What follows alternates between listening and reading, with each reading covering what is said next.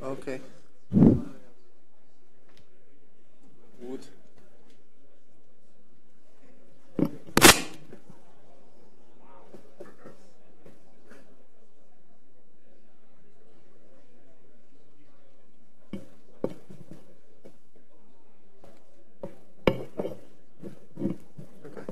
¿Listo? No. Well, thank you for coming. I'm Daniel Salazar. On IRC and those geeky things, I'm Sankudo. Thank you. I'm a little bit sick today because of this awesome weather, but yeah, so I'm my voice.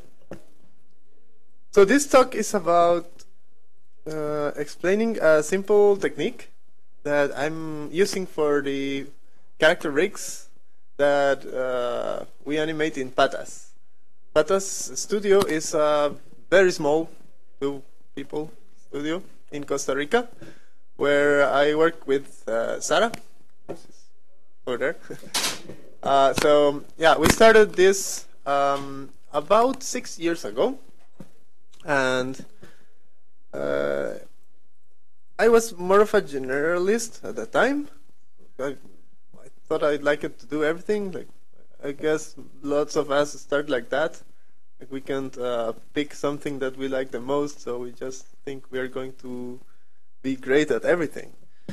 And this is the first thing we did. And we still like it very much. I mean, it's simple, but probably means a lot to us. No sound, sorry. So just to, you probably seen it already. Just to show the kind of style that we were developing from the beginning. Very cartoony, lots of curves. You can see the head. I don't think there's a straight line anywhere, except from the background, maybe.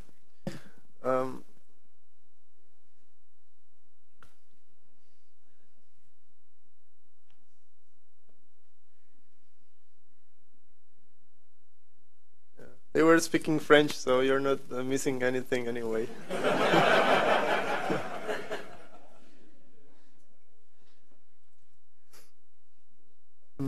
I don't think this one was ever released. I mean, on any Blender site. So this is probably newish. It's the same deal. I mean.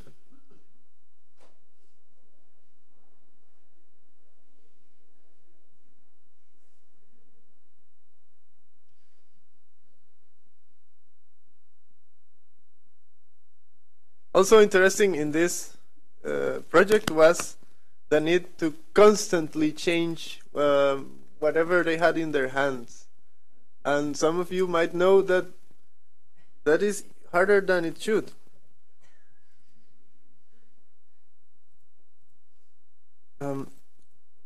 So I want to show you a little bit of these character rigs. Yeah. For example, this is the little cooker guy. Okay. Yeah, so I basically started doing, you know, what I knew I could do, and rigged the whole body, and it moved, you know, nothing special. And I gave it to the animator. And then I started discovering, you know, the truth about rigging, which is you need to comply with lots and lots of feature requests from the animators, and they are a good animator has a vision, and he makes drawings and sketches, and you somehow need to be able to produce that. So for me, this was actually the first time that I made a rig for somebody else.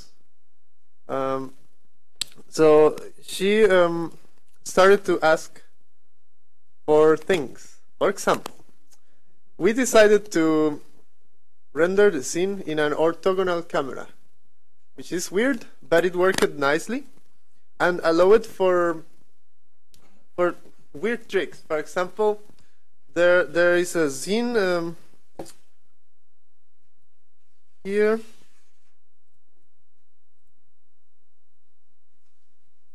You can see in lots of scenes from the shots that nothing makes sense except when you look at from the camera point of view.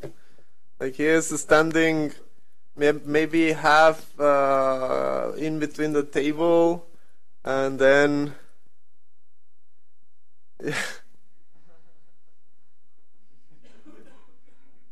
it's and look at him. He's mixing air, I guess, because the pot is over here. So it was funny, but when you look at it from the correct angle, you never saw it. So the first thing that we needed for this is stretchy arms and limbs. For these shots, we didn't do stretchy legs because they were always below the table and we didn't see them much. But the limbs needed to be stretchy. And the first thing that maybe some of us think about stretchy is using the stretchy tools in Blender. Big mistake. So this is a stretchy tool, a stretchy IK in Blender.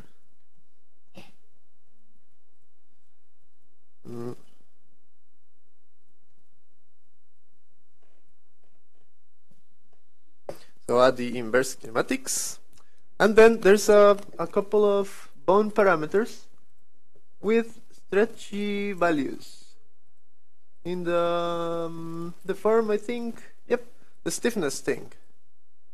So you added like almost 1 stiffness, which means it will have just a little stretchiness, but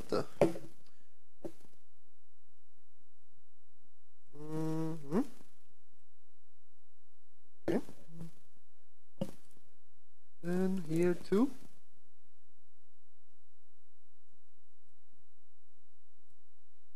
Something like that. And now, well, I don't want to lose time. If you configure it correctly, basically you kind of have an IK behavior, but when it reaches the maximum length of maximum angle of the arms, it starts to stretch, and that is completely useless, because when do you need a character that has very long arms but only in this position? Like only if you wanted to, I don't know, reach for the door at 5 meters distance. So that's not a stretch IK behavior. So what we did, so at the time is that I started trying different approaches. So this guy has an IK arm, like you can see, and I can scale the individual. Oh, this has a bug. This rig is horrible. It was the first time I did this kind of stuff, so it has many problems. But basically you could scale each segment, the arm and the forearm, and ideally also the leg and the both below and above the knee. Okay. So basically, yeah, you can define exactly the length of each segment, and then the IK behavior still works. So you have a bent arm with IK behavior, no matter how long it is. Also, another difference is that we maybe as riggers, we think it would be a great idea to preserve the volume because it's like physically correct. So when I'm doing stretchy, then I shrink the girth of the arm, or when I am making it smaller, I'm making it fatter. Yeah, but that is not correct. I mean, we can add that functionality to control the girth of the arms and everything, but that should not be the default, because we were using this to trick poses. So if I go back to here, you will see that this guy has very little arms. They don't even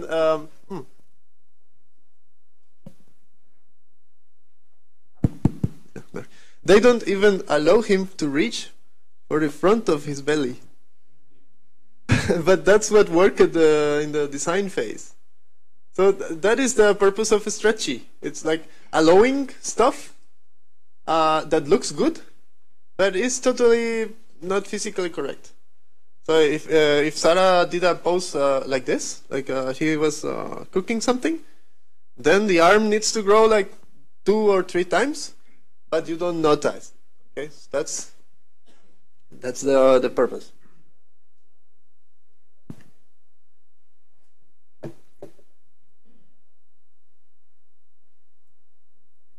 It's growing all the time.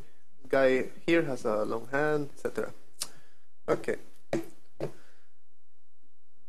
So next, there were more requests. For example, if you remember the shirts, we had plenty of deformation in the head, and yeah, like curvy, bendy things. In this rig, that was totally hackish, because it's not so nice if you build a rig thinking that you have it all solved, and then you have to add stuff on top. Ideally, everything has to be thought from the designing stage. So that was really a problem. But this is the simple UI. So I had to add a couple of top-level deformations. For example, the bendiness, the rotation, and the squash and stretch for the head. But since the rig wasn't designed for this at the very beginning, you can see annoyances like now the bone controls do not fit anymore. They are left away from the deformation, and you have to kind of animate blindly, like feels like a remote control of something else. Weird. But we managed. Yeah. Before leaving this rig file, I just wanted to show you something cool, which has nothing to do with stretchy, but cool. I told you that we had lots of interchanging objects in the hands. So there are at least 2 ways of doing that. One is using child-off constraints with try to imitate what parenting does, but it can be switched from one to another. Now there is a script called dynamic parent, which you should probably check out if you haven't. It's very useful, and it uses that approach. But we had so many props. I don't think I can see them here, but it's okay. that we tested something different, and is the rig, the character file, has a very small empty here. Do you see it? So that file, that empty is a duplicator, and it has one for the left and right. So this model, this object has dupli group enabled, but it has no group accessible yet. So the UI script defines an enum property, which is something that you use to select between different options in a drop-down menu, and this now can be accessed in Python UI. So you define this, and these are all the props that belong to these enum properties. This number was also added for this project, this capability, because before the enum properties, of course, they needed to be animated. For example, left will hold the fork. So now it's there. You see it? Or now it will hold the spatula, but it will be animated, which was great. Or the cutting board, and you had this this bone that you could this one orient and position it to fix the offset in between different objects. So all this can be animated, but yeah, Campbell, I think, added a feature to add a specific ID, so that if you change this list later, it won't offset the animation data, because this goes to a curve that goes from 0 to in steps like 0, 1, 2, 3, and each of those are related to the list in order of in natural order, you know. But now if we wanted to add something else, yeah, everything changed. So with these numbers, now it's fixed. And we have a stable animation capability. That was cool. Okay. So these techniques, I've simplified them actually. It's cool to see that you can end up with something really simple that works even better than the complicated setups. This is what I have now. This is using the Victor rig for the Gooseberry.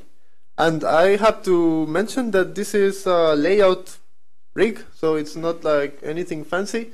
It needs to work for, you know, like the animatic, but a little step beyond that with 3D. That's the layout. Yeah.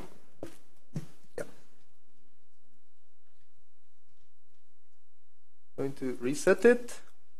So this is the basic pose.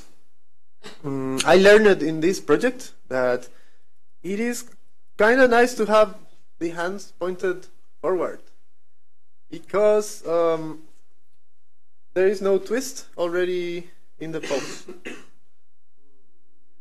Pretty much all the rigs I have done had the hands like this, but there is a twist fixed already in the model, and it's weird because you have to counter twist it to the other side. It doesn't make sense. If you have it like this, you have pretty much the same range of motion to one side or the other. So that's cool. So the capabilities of this rig are stretchy capabilities are. The UI is really simple. You have IK, the pole targets, of course, and in the fit, it's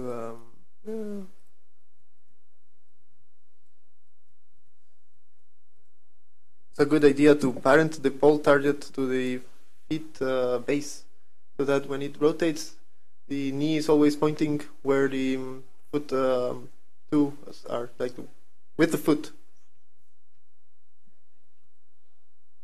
And these are all stretchy, and stretchy is just a matter of scaling these bones. Very controllable.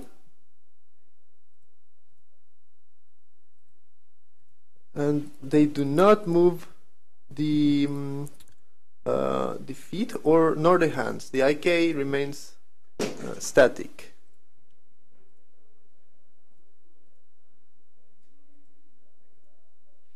Okay, let's make this way smaller, for example.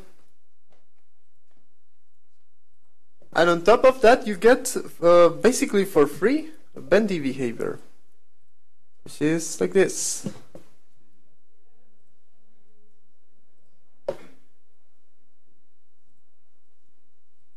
You know?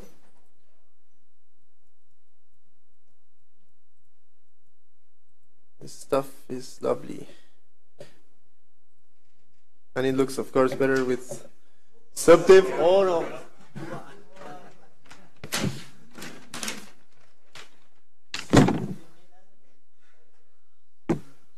Could use a white paper.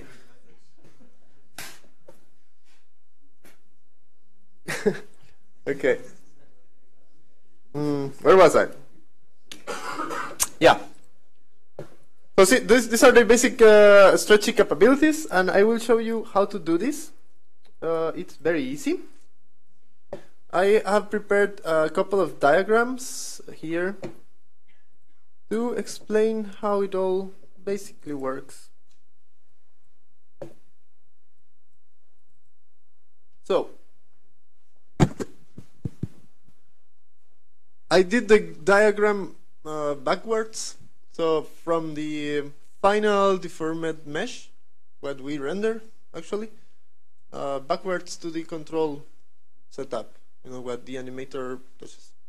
So this is the character mesh, and we deform it with deformation armature. All of these are different objects, which has currently very strong implications in Blender because of the infamous dependency graphs. But the system is designed to be okay with that.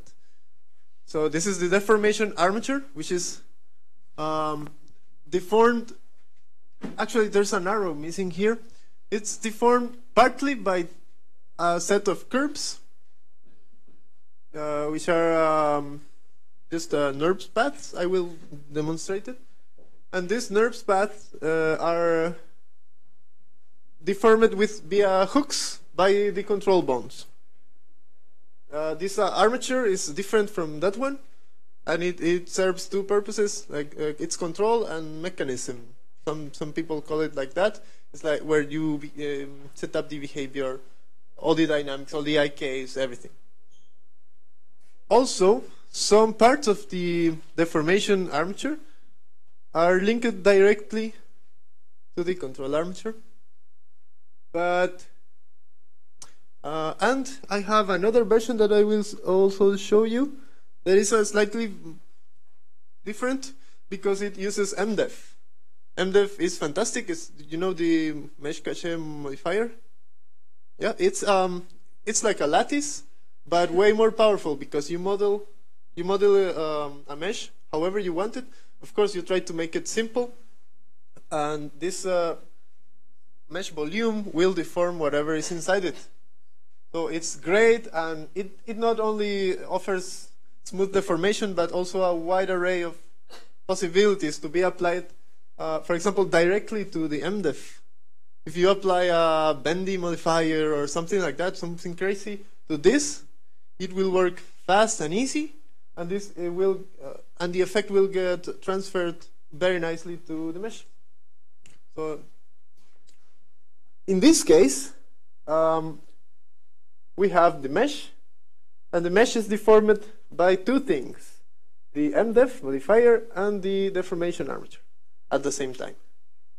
That's how it works. We will probably get back to these diagrams.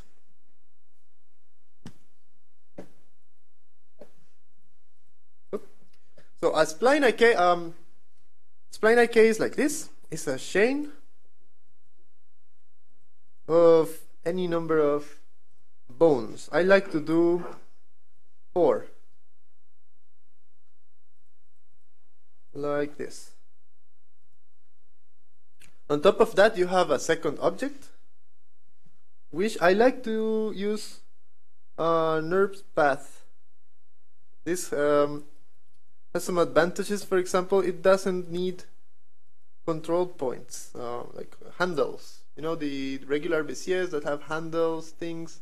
That's annoying for animation.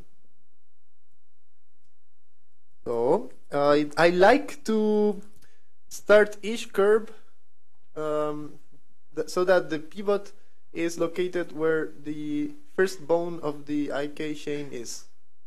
So here. And also, you can actually delete vertices without breaking anything. And yeah, okay. So for most of my stuff, I do only one vertex in between. And the important thing with curves is the order. The order is how many vertices does it take into account, neighbor vertices, to achieve the final curvy effect of the spline. So with 3 vertices, we can only do 3 tops, of course. And Blender actually does a trick so that this one doesn't need neighbor vertices, which is this endpoint thing. If you do the curves differently, like you add maybe a spline or something, you may have to check this thing, or you would need duplicate vertices here, because if you want to use order of 3, every vertex needs at least 2 neighbors. You know? So since this chain only represents a small part, for example, the forearm or the arm, I use only one bendy control. It can be 2, can be 5, depending on the length of the feature you are deforming. It doesn't change a thing on the rig. It doesn't need, does not need any special constraints. To very simple. So that's why I will do it with only one. Okay, so when you have this, you add the IK spline IK thing and point it to the NURBS path and set the chain length to the correct number of bones that it has to affect. And that's it. You do not want to affect the scaling or use even divisions. Really, it's that simple. And now you have the spline IK effect. So this is one segment. Let's do the other. Let's say we have the arm. Let's make the forearm. So I'll duplicate this in the same armature. We are creating a deformation armature. Okay? And I'll duplicate the curve too. Okay, this is NURBS path 01 now. And this guy, I will set it to the new curve. So now, by controlling 2 curves, I have both segments. Which is great. This would be the deformation part. Now the IK. The IK is, as I show it, a different armature that goes all the way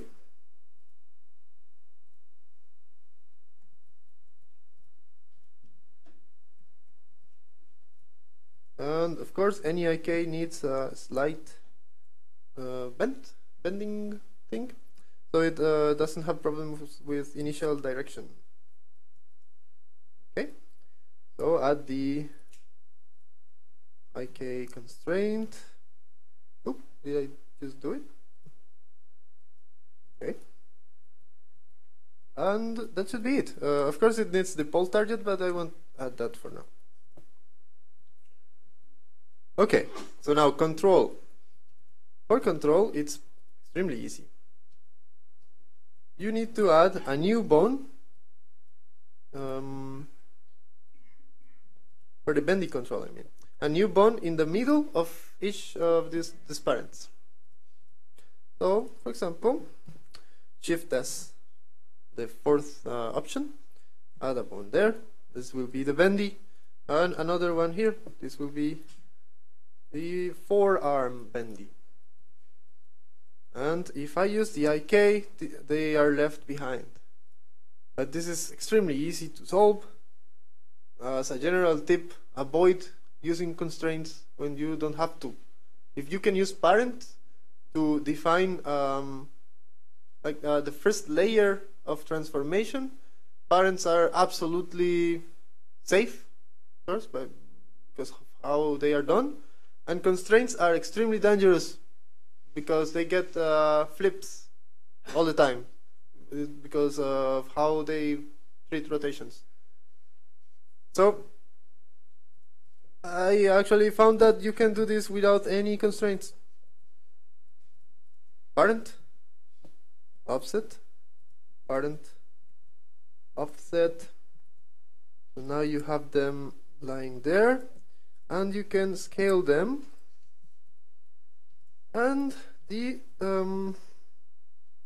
scale of the parent bone, I mean, it is scaling the bendy bone, but it doesn't matter because this will just drive a point in the curve. So scales are lost there. However, it's good to disable inherit scale, so so that your bone doesn't visually grow when the animator scales the bone. Just disable inherit scale. Never use this. This option should be taken away and locked in a dungeon, because basically it does what it says, and that's terrible in this case. Rotations are lost, but you cannot define a parent. So you don't want to lose all rotations in a rig. You always need a base bone, the one that is usually like a big circle that riggers put below. You need pretty much everything to respect that as the main source of rotation and transformation for the entire rig. And with this, that's lost. I will show you a way to fix that. Also, there's a little problem here. If I scale this, I get a great behavior, but if I scale this, it's inheriting the behavior to this one, so let's disable that one too. Not necessary here, but okay. So we are with this. That's all we need. With this, we are taking advantage of something that Blender does very well, and is scaling the bones inside an IK chain. It works great, but it only can be done if you scale the 3 axes at once. In other programs, this might fail, or if you use this weird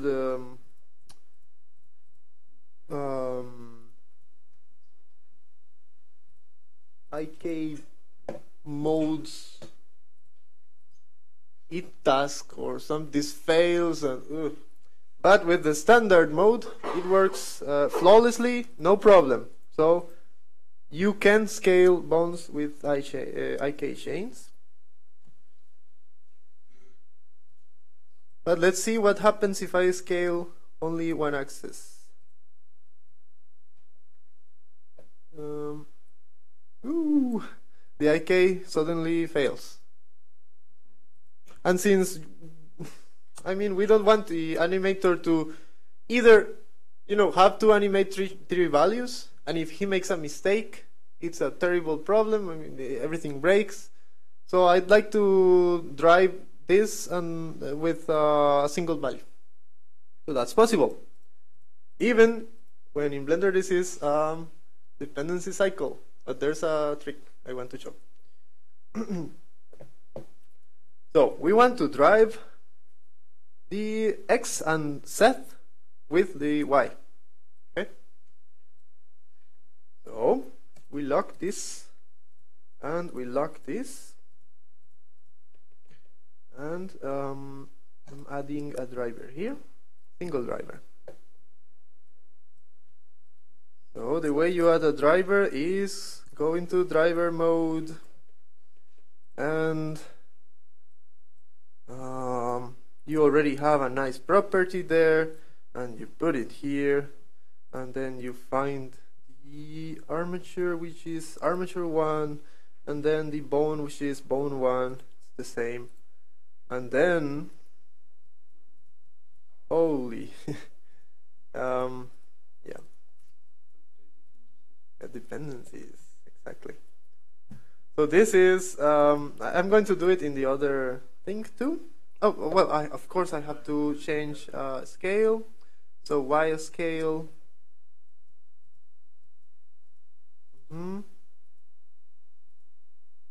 There it is. You see the problem? The values are having a cycle. So if I scale it, it is behind. Like I don't know how many frames, but they have different values. And if I escape a transformation or undo it, it will fail miserably. So this is why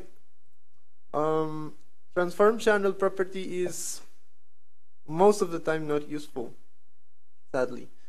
Unless you are like copying from another bone or another armature.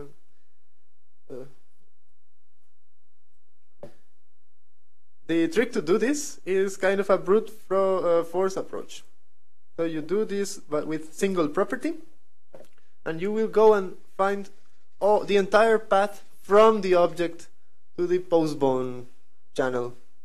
So that updates on every refresh call, and it will work. But it's like a brute force approach. To do this easily, you put a single property, find the armature, and from there it's a path, RNA path. Copy data path, put it here. Maybe Control B. Yeah, there it is. And there's one thing missing, which this is actually the entire vector of 3 values.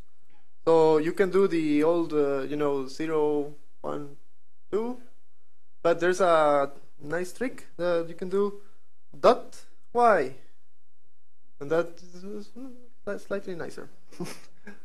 So copy this driver, paste it on set, and now you have perfect updates. This is very stable, it will work. So let's quickly do this for this bone too. Just paste, and change the hello here. Okay, and change the bone to just bone.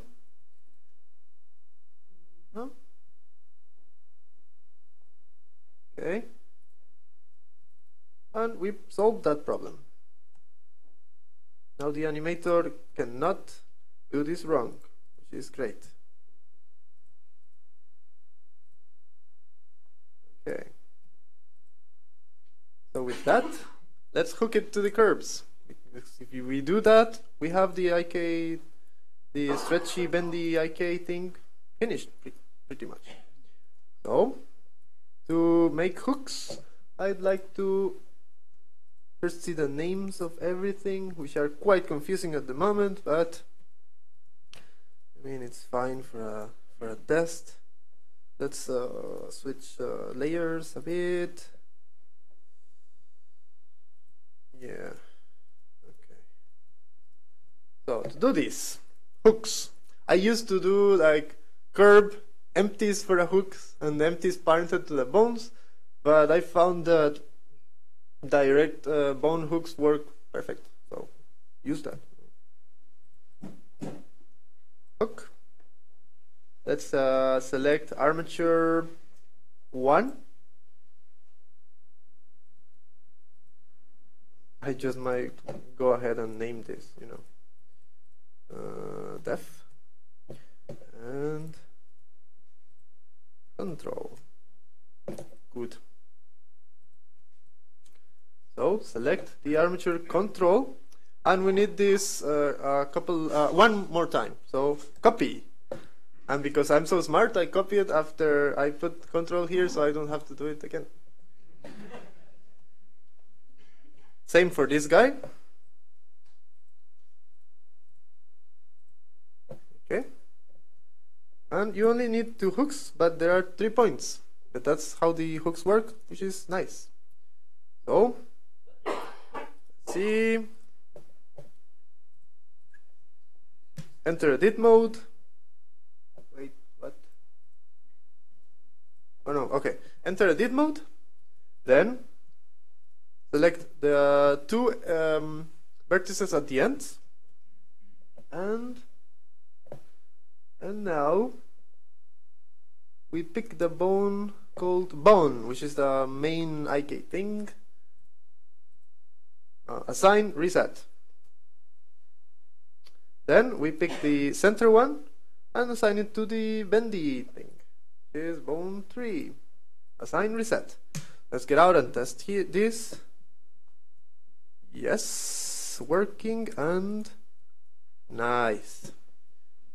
Okay, we do this exact same thing with the other curb. So only one and 2 hooks needed. This would be bone 1, assign, reset, and then select the other vertex, bone 4, assign, reset. Could be automated somehow. And perfect. Okay. There we go. IK behavior, scaling, and let's enable the other armature. Hey, wake up. Okay. Good.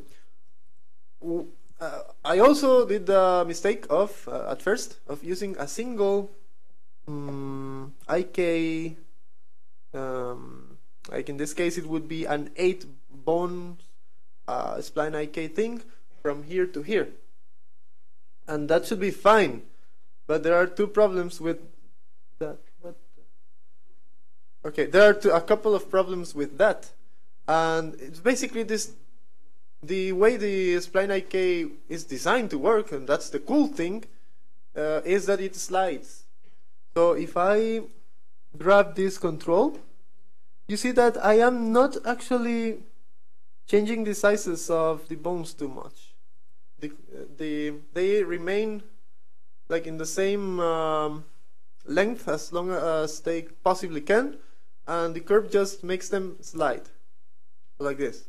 So what this means is that with the bendy behavior and the different scales, imagine that the elbow is here, and I make this bone larger, and the curve just slides. So I have the elbow here, which is a problem. So the approach of doing it with 2 segments solves that. The elbow will always be there, and I have also independent control of bendies. It could be very useful to do 2 bendies. I just haven't done it. Okay, so this is the basics. Now there's a trick in Blender which is called Bezier bone, which was added by Ton, I think, long time ago. Yeah, B-bone. Yeah, they stand for Bezier bone, which, yeah, yep.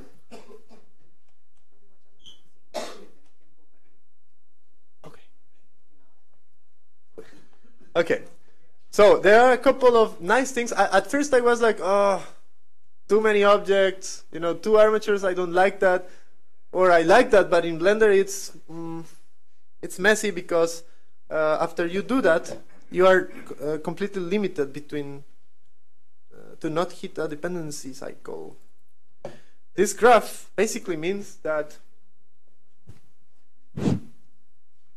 these arrow directions cannot be. I cannot have an arrow going this way. If you have a direction, you can never ever go the other way. Even if it's for a single UI thing, like if I wanted to place a bone where these splines are, but I want to do that here, I would need this direction, and that's a cycle. So it's totally not allowed for now, but the Blender developers are working hard on this. It's a really complex issue.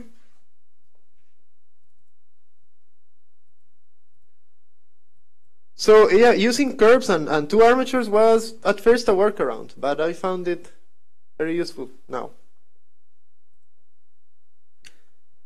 You can set the entire armature to B-bone. This does nothing. This is just a display type, but it's needed to see what I'm going to do next.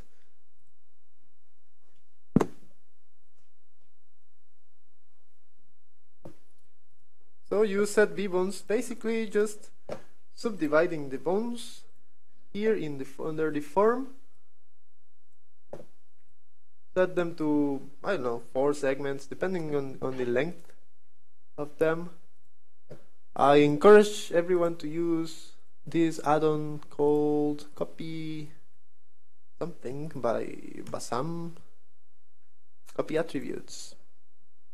It's great because you can then copy lots of stuff like B-bone settings, constraints.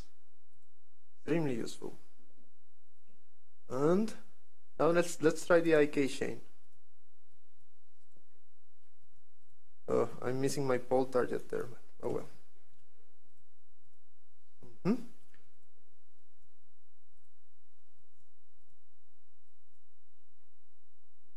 So you see there's kind of a disconnection between these 2 segments, but the cool thing is that we can actually parent them, even connected parenting. And connected parenting is, what is that? There's an error there. Yeah, I don't know what it is.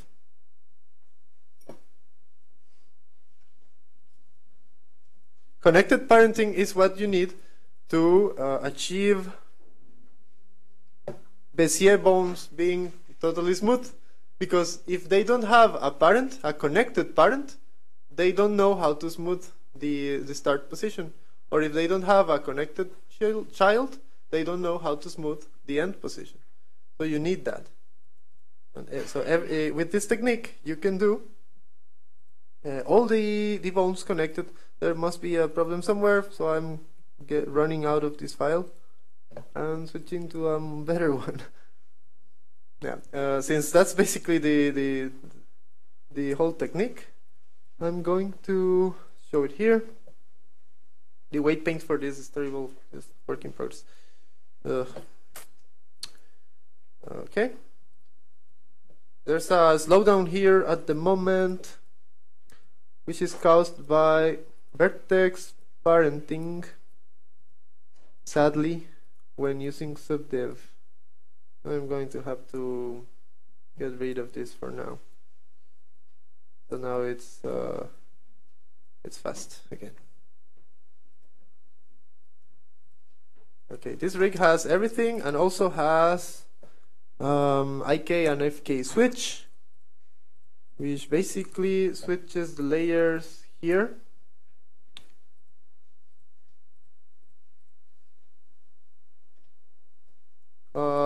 IK is a different chain than FK, and then there's a third bone that a third chain that is actually, yeah, Cezanne's DVD has all of this. So this is the deformation, the control armature, and I can show you here the full deformation armature. So here is when it all starts to make sense, because if you check closely, you see that almost the entire armature is made of a single, or actually very long chains of bones. The entire legs up to the feet are a single chain, and the entire arms from the clavicle to the hands are also a single chain. And that's also only possible, same with the head, from here to the head, single chain. That gives us a lot of advantages with Bézier bones. You know, you see this slight bendy behavior that we get basically for free. This is only possible because we are using two armatures. So the spline effects are copying, are using the curves for deformation, but the other bones, for example, these ones do not have a spline. No, doesn't matter. I still duplicate them from the control armature and put the duplicates in here, and all of them are green because they are using a copy transform constraint to basically just mirror whatever this same bone is doing in the control armature. So this is chest bone, and here I have chest bone. Copy transform was made to do this. It is almost like parenting, because it copies the entire matrix of transformation or yada yada, and it avoids any rotation flip. You can use it safely. And yeah, I think rigging in Blender is knowing what is safe and what is not, because so many things break. For example, the child of will flip. There's no way that you can make it not flip. Copy transforms does not flip unless you use influence lower than 1. So this is not safe. Yes?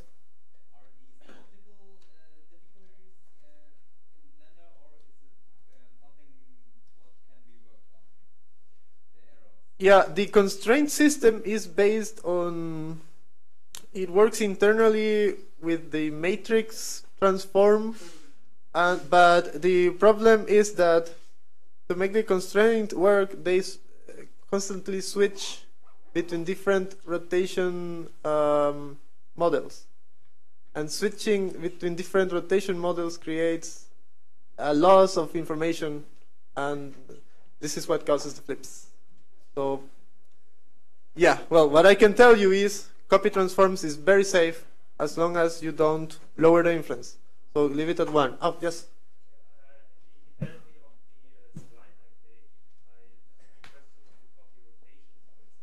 Yeah.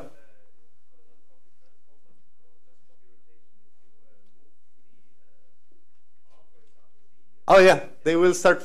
I will, okay. Yeah, that is something I have to show you in this demo. Just a second. He was asking about, if some of you didn't hear, he was asking about the spline. Splines are at the beginning only affected by the curve shape. So that looks fine if you do a simple test like this, but when you rotate the character like this, they aren't getting rotation values from anywhere. I mean, the hooks from the control armature are just changing the positions of the points in the curve, and the curve is changing the positions of the bone in the spline IK. So rotations are nowhere to be found there. So you have to do something, yes. Okay, so to end this, all of these are straight from the curve, and these are copies with copy transform. But in this armature, you join everything. Yes. Do you have problems with IK popping with this setup? like a. Basically, I've heard it called IK popping. Basically, when you pull the control for the foot down and the knee snaps straight at the very end. Have you ever run into that? When you pull it more than you should? Yeah. Or you pull it all the way to where it straightens out. That last little bit where it straightens Oh. out happens really fast. And if Yeah. you use a typical IK setup with the ankle, coming down, then the knee snaps straight, and it looks really awkward, especially if you're trying to parent it to a motion capture data or something. Okay. Yeah, that would be this feature is not implemented here, so that would be another thing to consider. But we've never. I mean, I guess for manual animation, the animator tries to not hit that point. I'm not so used to that.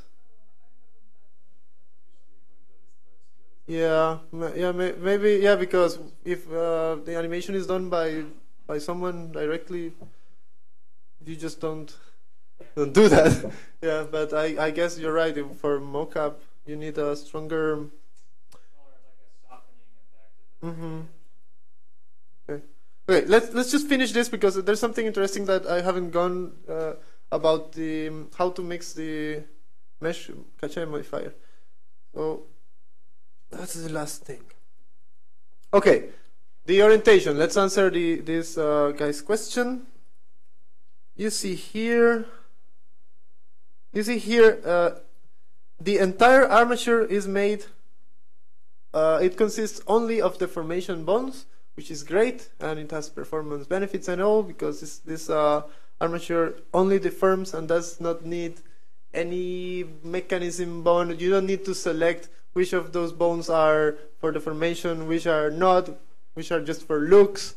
This armature is what deforms the mesh, except for this guy. And this guy is precisely added here to solve the rotation issue. It's very simple. This is a copy of the base bone. The base bone actually has the same shape, just custom shape makes it look a bit different. But you see how this vertical bone moves exactly the same? So this guy has a copy transform pointing to the base. And that's it. Since I remember I told you this is totally safe, no flips. Basically, you have a copy of the bone. And then you parent the start of every loose chain to there. So, for example, this guy is parented. I don't know if you can see the lines there. Well, this guy is simply parented to this. And this guy should be 2. And this guy too. There are lines from all over the rig to this guy. And since the parent goes first, the constraints come on top of the, well, on top and I do below. Yeah, because Blender is like the other way around. But parenting is first and then go the constraints one by one. So if you parent something and you have to move it, doesn't matter because, for example, if the spline moves it or the IK moves it or something or like this, remember that this was parented to this, so it's strange that it follows, something else, but it's just at the order of the constraints. This one is overwritten by the splines and stuff like that. But that initial orientation still remains, and that is what makes it safe to do any crazy rotations.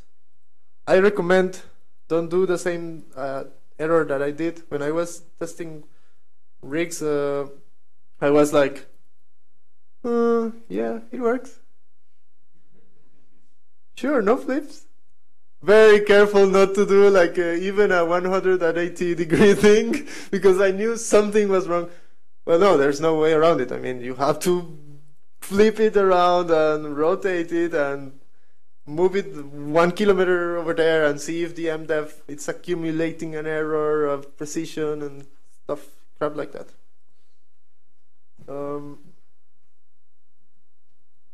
Okay, so that's clear because we're entering something a little weird.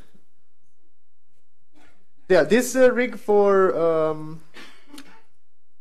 Gooseberry is basically that's it. But I have another version here which uses MDEF, and MDEF poses a different challenge.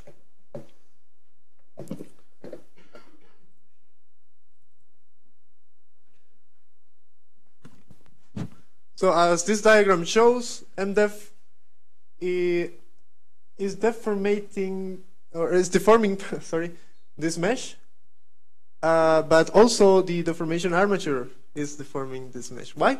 Because MDEF works for big pieces, big chunks of polygons. If you have it works even better with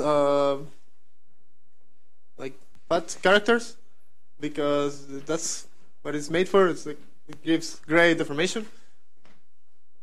But then you get to the fingers, and there's no way sometimes, because sometimes they are just so close. It's just uncomfortable to create a mesh, a deforming mesh that goes all over the details, so we can move them independently. So riggers started to do a technique which is a blend, a weight paint blend between the two of them. So this works. It's like this. If you have the character with a mesh deformer over, thank you, with the mesh deformer ending here, then you can rig the hand directly with the armature, and this part you blend it. It's like a fade. Okay, so you use the same vertex group and then invert it on the other modifier, and this way you get thank you, only one transform for each vertex. Because if you get more than one or less than one, this vertex will go crazy. So this is one way. But what I like to do is use this guy and apply crazy effects on top of it, because it's an opportunity that you shouldn't miss. Just a second. With this approach, you cannot just add a wave modifier on top of this guy and then you have the character doing this. You can't do that because everything breaks. So what I did is using the dynamic approach, and instead enclosing those parts with a cache. So it's like a box that it basically gives up here. It says, okay, I want to do the details there, so I will just enclose it. It's like big cache. The position of this cache is very important. It has to go after the IK target. Otherwise, I did that mistake on the Caterpillar for Gooseberry teaser. It didn't matter much because it was like 4 seconds, but I did that mistake in making a huge cache like for the entire sets of feet. So that made it impossible to create IKs per feet, and Sarah had to counter animate a bit. Yeah, so reach the IK point and then make the cache. And what's happening here is it's very cool. If you see it here, it works. The hands work. Everything is nice. You can go crazy here. And until here, this is all MDEF, mesh modifier. But this is direct armature transformation. So, oops, a problem there. Okay, this is direct armature transform.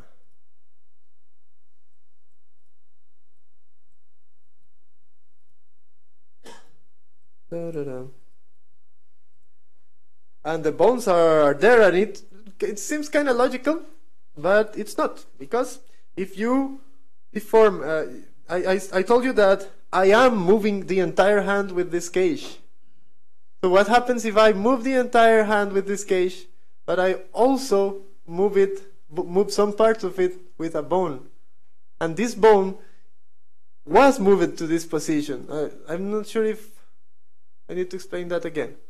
The bones that move the fingers also have to move with the entire hand, right? So they are in this location, but I already moved the hand there. It's already there. It's a double transformation. That's the problem. So these fingers would go like explode and go kilometer on top of him. So what is it doing is, again, making use of the fact that we have, anyway, a copy of the armature. So we have it for free. We have the copy here. And the hand, we left it behind. And it's like a remote control. So it is just slightly different. This is not copying, this is using world transformation constraint, but not in world space, just local space. And that's it.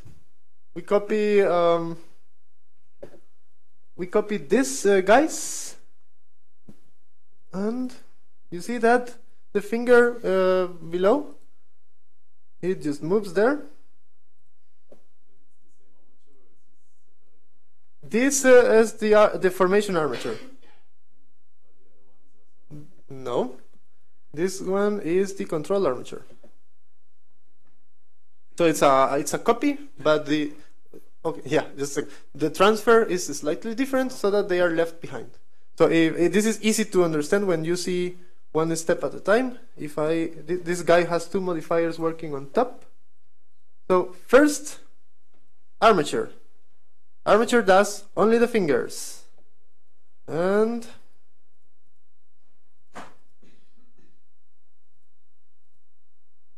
like that, perfect. And on top of that, we move it however the pose it is. I don't care if he's doing this. I move all of that to another position with the MDEF. And this way, it has the advantage that since the control armature is in the correct position, it looks like they match, even if the fingers are there because of the MDEF and not because of the armature. Yes.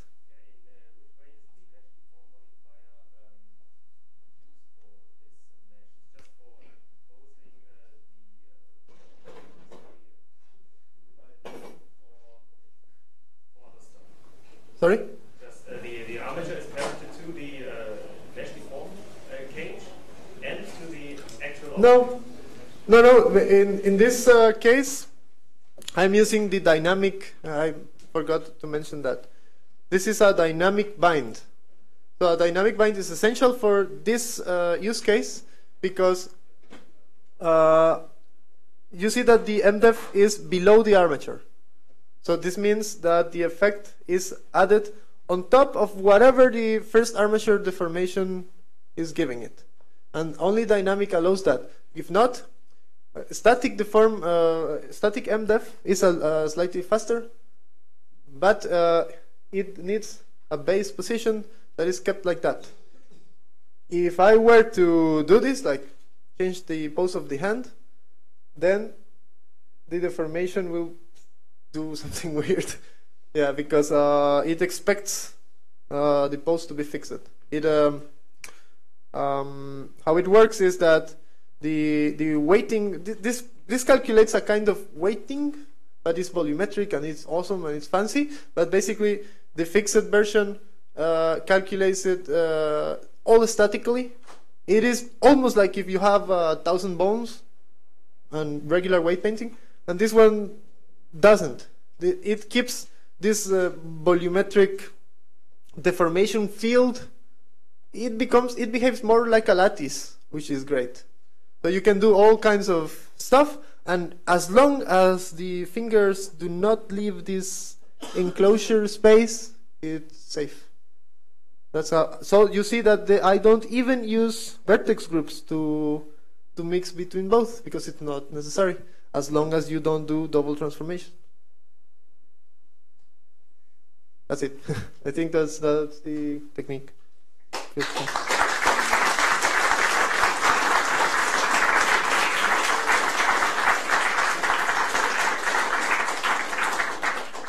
Yes. So the mesh cage is deformed by the deform armature. Sure, absolutely. Yes. Yes. And what's the advantage of the mesh cage? Do you see better nicely deformed? Yeah, this entire part is deformed by this single hand bone. So the chain is the actual chain is kind of simple. It goes with the arm and then one bone for this cage. The advantages are many. As I said, you can. Well, it's like this. I wish I could draw with a pilot there, but I would get in problems.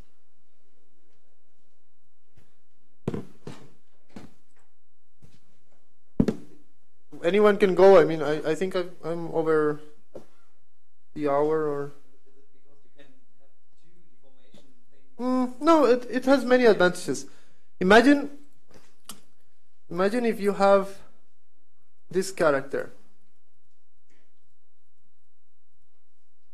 A character that has maybe a spine. So we will represent this spine with cubes.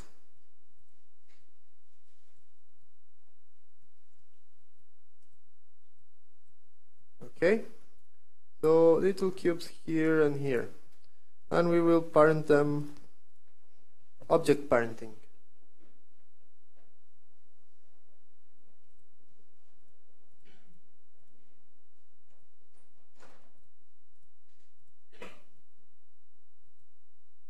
Okay, so if the cubes were to be very, very slim,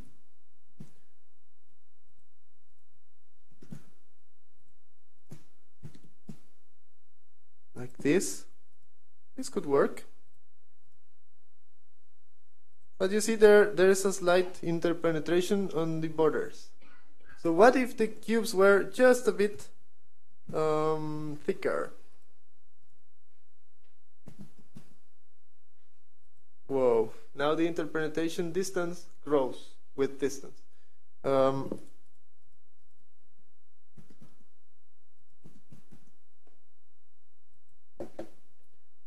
So if you think it this way, that is the problem with a chain of bones that is made from the center of a character, because it's basically parenting vertices. That's all. Of course, it has blending and all, but it's basically parenting vertices, and it's moving them like this.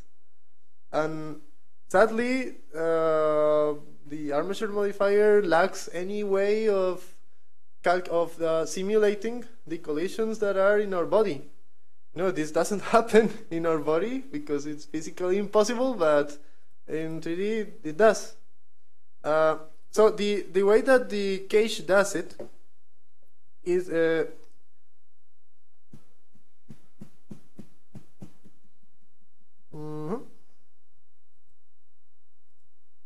is that it will deform the cage that is big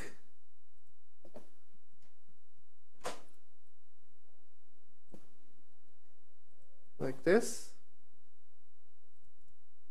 So now you have a deformation field that has a volume, and from this volume you deform what's inside, and there is a smoothing implied in here.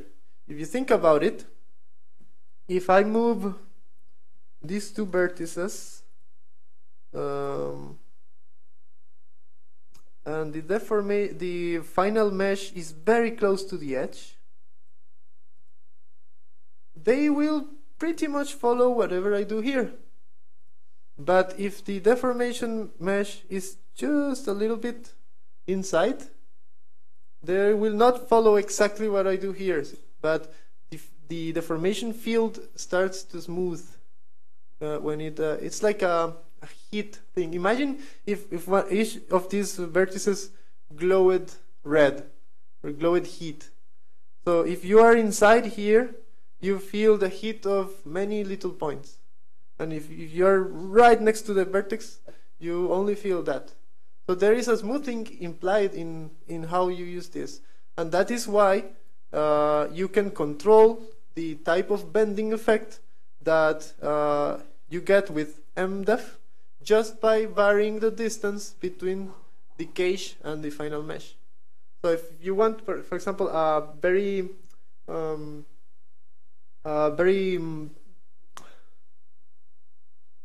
not smooth elbow movement, you make the cage there very tight. But then on the belly, you might want to leave some space, leave a gap. And you have this smoothing implied. And of course, this is what everyone uses, but I've come to like very much to use effects on top of MDEF. So it is. Also, just a second. The volumetric thing is just so important because characters are not like a single, smooth mesh. Sadly, they have buttons and they have something hanging and they have. Yeah, I want to forget. Don't worry.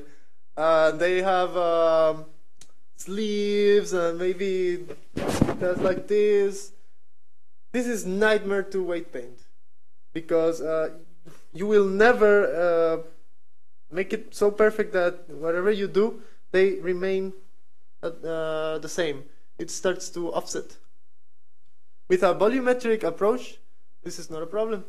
You can have even buttons or whatever object there. And since the deformation field is so simple, the deformation field is smooth and doesn't have any of these problems. So whatever it deforms, it follows perfectly. So that's the second huge advantage of this approach. Yes? Yeah, another question is, this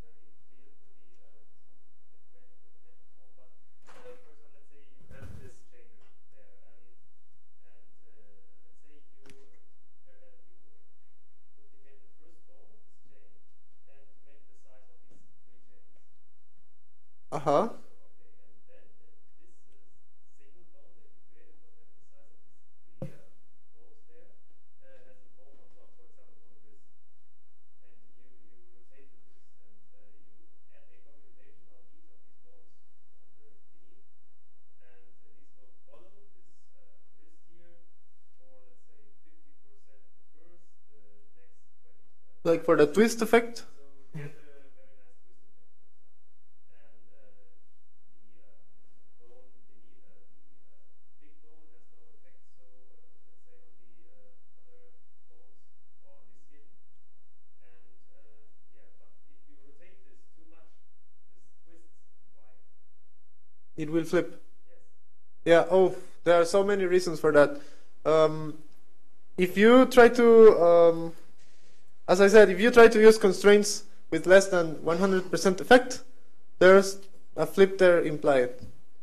So if you use the constraint approach of just blending to 50%, so it goes midway, that's the safest safest way would be to use drivers as I showed in the beginning.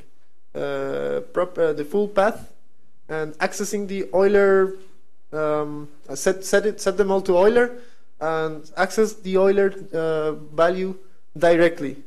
That's an access in radians, so you can do a simple math division by 2 or something and you get it. But that only works with FK chains because IK is more problematic. There is another problem with Blender constraints. Terrible. The drivers do not have access to the constrained value. So if you're driving things according to the rotation of an arm, and that this rotation was given to it by IK, you cannot have access to that. That's a problem. So it can be problematic with the rotation of the hand. We've had lots of issues with that, and we end up solving it differently each time. So if you see the actually we did the tricks on this guy.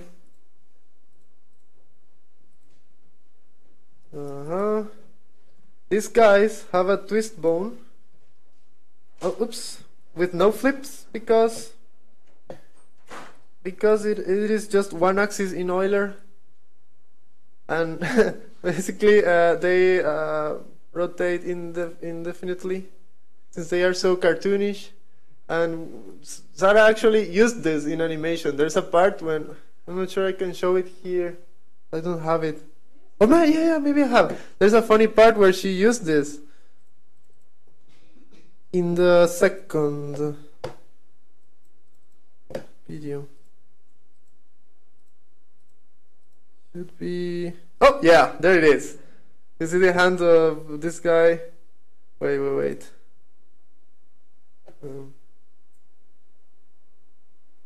Yeah, all the time is use it, and of course you don't see it there. But it was used all the time, just not so. It was not so visible. Yeah, I've done many variations, and I have to say rotations are a problem.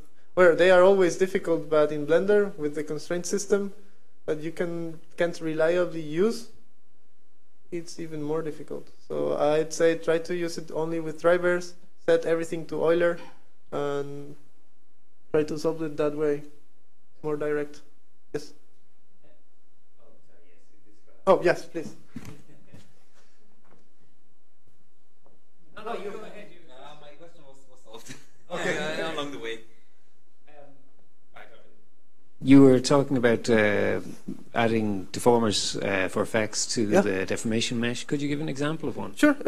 Yeah, I have some here. Yeah, it's always useful to have this secondary level of deformation possible. For example, here, or actually in here. Okay, this rig has what? Oh no. Oh no. Oh no.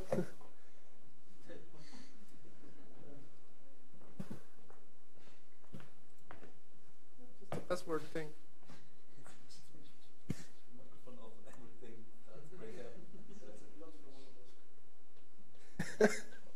Oh, great. That was easy. This maybe I pressed the wrong button. This character has the mesh, then the control, then the cage, then some lattices, and then the hands. This was a slightly different approach. But for example, I'm using a lattice to deform this guy. So it's like 20 levels of deformation. I don't know, but the lattice deforms the cage, and the cage deforms the mesh. Oh, wait, and was the head sliders that you had on? Exactly, that's what they do. Yeah. Lattice. Oh, right, excellent.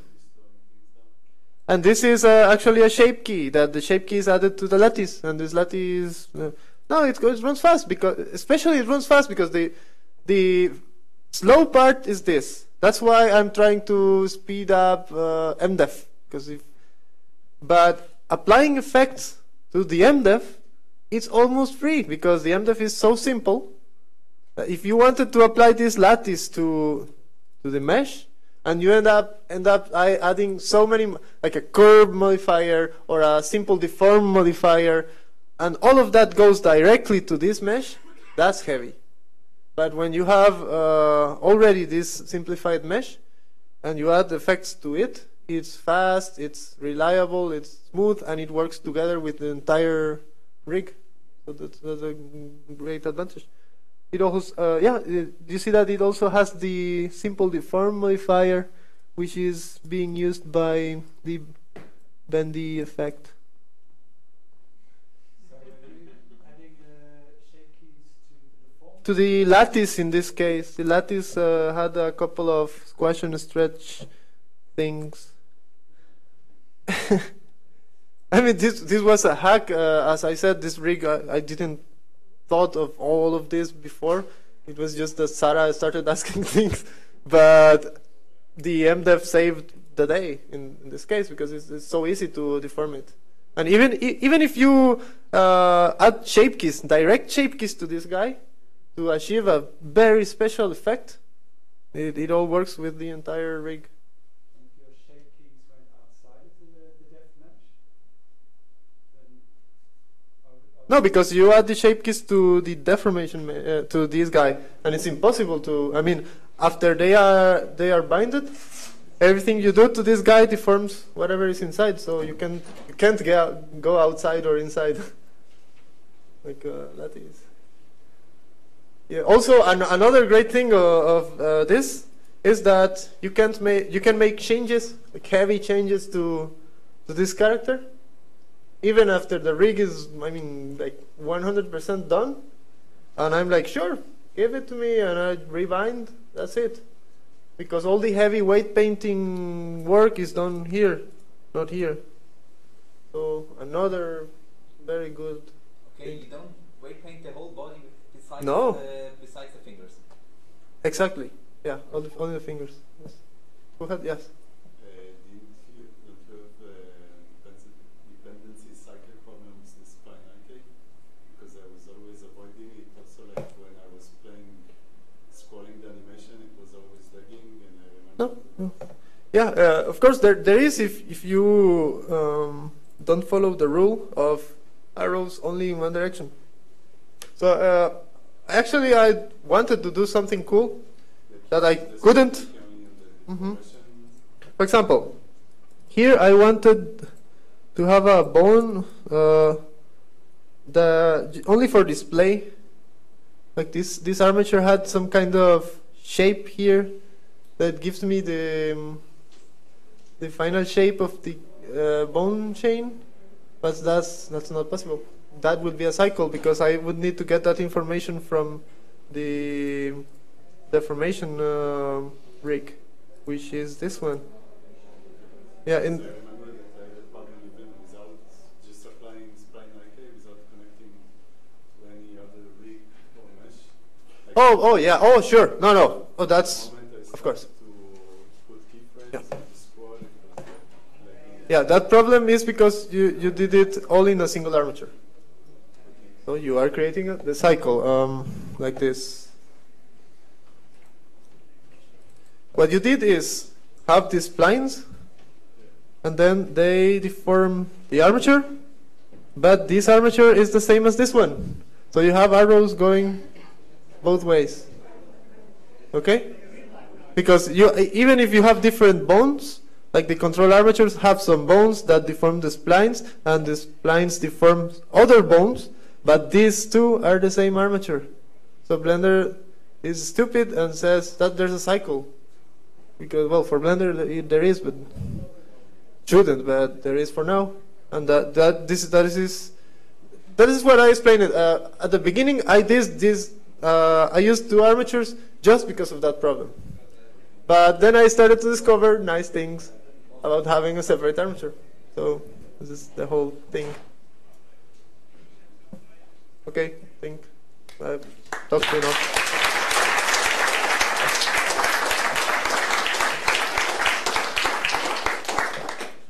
Thank you very much.